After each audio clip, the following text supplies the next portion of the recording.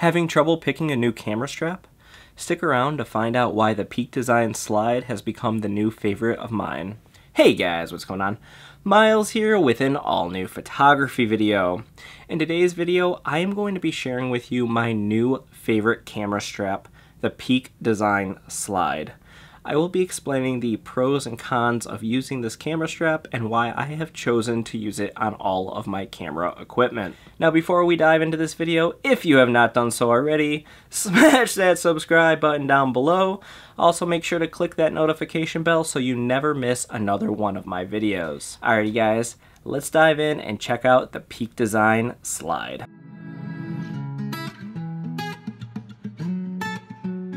Alrighty guys, so starting off, what makes this camera strap stand out? Well, for starters, this is a high quality camera strap. From the first time you hold it, you will know that this camera strap means business. This camera strap is made of internally padded nylon that is super durable and flexible. Now everything from the hinges on down is also very well built, and you know that it will last the test of time. Now second, you will find that this camera strap can support heavier cameras. I currently use it with my EOS R and my 24-105 RF lens, and I have never once felt like my camera was going to drop. Now I still recommend being super careful with this strap, as you do not want to accidentally bang your lens or camera into items as you're walking around, but you will never feel like this camera strap is going to break or your camera is going to fall. Now this brings us to my third and probably my favorite feature of the Peak Design Slide, and that is the ease of attaching and detaching the camera strap from the camera body. Now I shoot a lot of photos and videos on a tripod, and having a camera strap can sometimes get into the way. Now Peak Design thought of this, and they created their anchor linking system, which allows you to quickly attach and detach a camera strap from the camera body. Simply press down on the anchor and slide it out, and you are on your way. It's so easy, it's a breeze, and if you're like me and you don't like a strap when you're using a tripod, I highly recommend this strap. Now, I have been using this camera strap for a little over a year, and I only have one complaint with it, and that is the fact that it does not have as much padding as some other camera straps on the market. Again, this is not a big deal. I would take the ease of being able to attach and detach the strap over padding all day long.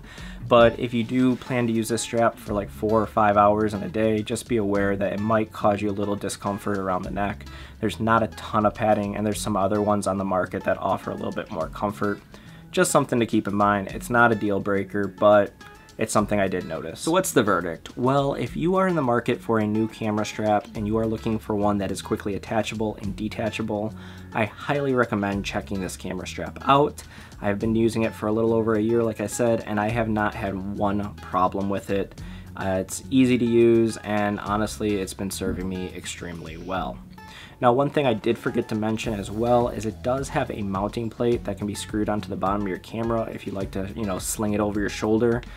I can't use this because I typically have a backpack with me and it gets caught up in the backpack, but if you are somebody who likes to have it slung over your shoulder versus around your neck, it does come with that system and it's pretty easy to use. Alrighty guys, so there you have it. There is my favorite camera strap, the Peak Design Slide. Now remember, if you like these videos and you want to see more, smash that subscribe button down below, and also click that notification bell so you never miss another one of my videos. Alrighty guys, I'll catch you in the next video. Peace!